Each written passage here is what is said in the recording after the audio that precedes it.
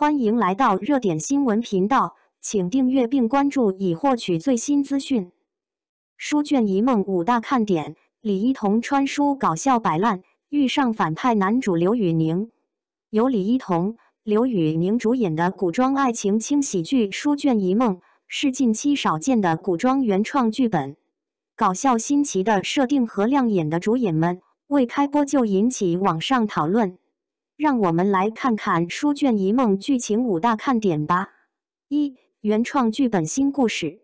近年来有不少精彩好剧，但多是改编自小说，也时常在网上有争议。不同于近年来大多为小说改编的古偶剧，《书卷一梦》是原创的新剧本故事，也因此在释出较多资讯和开播之前，拥有一定的神秘程度，让网友们超好奇剧情究竟会如何发展。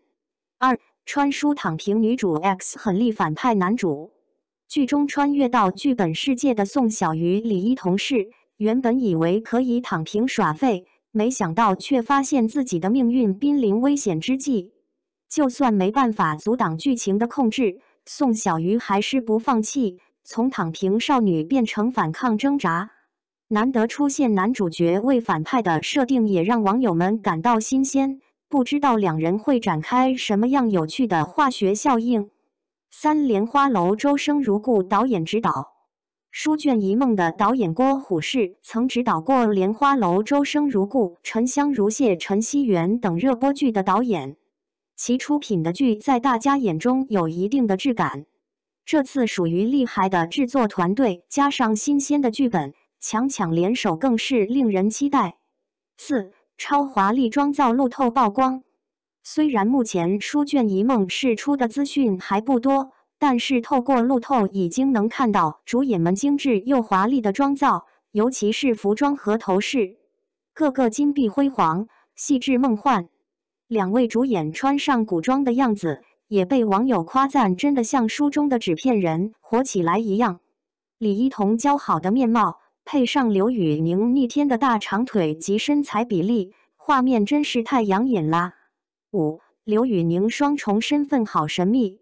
从官方释出的定妆照来看，刘宇宁拥有双重身份南横和黎16，其中一个造型甚至戴着雕刻精美的面具，身穿具有气势的盔甲，神秘身份让人好奇剧情的发展。因为该剧尚未杀青，加上是原创剧本的关系，透露的资讯不多，也期待官方提早释出更多片段。书卷一梦角色介绍1，宋一梦宋小鱼李一桐是意外穿进剧本世界的18线女星宋小鱼，变成了故事中的宋一梦。原本以为可以坐享富贵、躺平一生的她，却发现自己的角色竟是被男主角南横虐待的恋爱脑女主。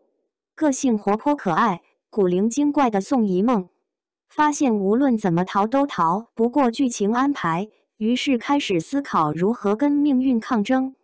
书卷一梦角色介绍2，南横黎16刘宇宁是权力和爱情都要的南横，冷漠又令人畏惧，拥有双重身份，一个为身份金贵的皇子，另一个身份尚不可知。书卷一梦角色介绍3，宋一听祝绪单氏。宋家小女宋一听，身为千金小姐，被李仪规训所束缚，却勇于挣脱身上的枷锁，可能和上官鹤王以伦是有感情戏。书卷一梦角色介绍4，上官鹤王以伦是明明具有能力、天赋异禀，却只想摆烂的上官鹤，潇洒不羁，向往自由自在的生活，和宋一听祝绪单氏有感情戏。